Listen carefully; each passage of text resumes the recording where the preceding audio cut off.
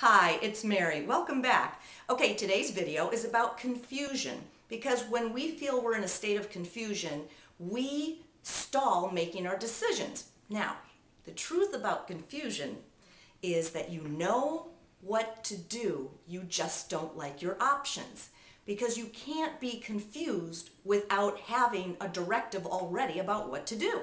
And immediately, the first directive we ever get is our gut. It's constantly, all day long, giving us do's, don'ts, and delays, which I'll cover in another video. But right now, explaining the way that confusion works in our life.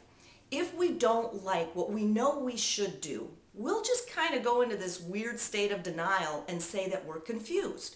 And then we'll call our friends and our family and we'll talk to them about it and replay the story over and over with a bunch of what ifs and whys and becauses. And what we're really doing, we're stalling to see if our circumstances change and we don't have to do what we don't want to do, or we get our way based on our emotional attachment to what we want or our agenda. So, a little bit of the thing about confusion. On page 42, we're arguing with ourselves about what to do. We're really concerned with our path. You know, we really want our way all the time. We want what we want when we want it.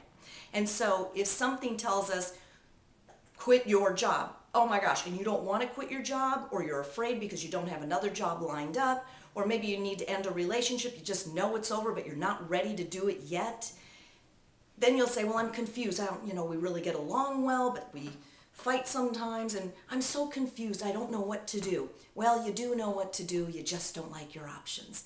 So stay tuned for a lot more little tips, and check out my book, GoWithYourGut.net, at GoWithYourGut.net.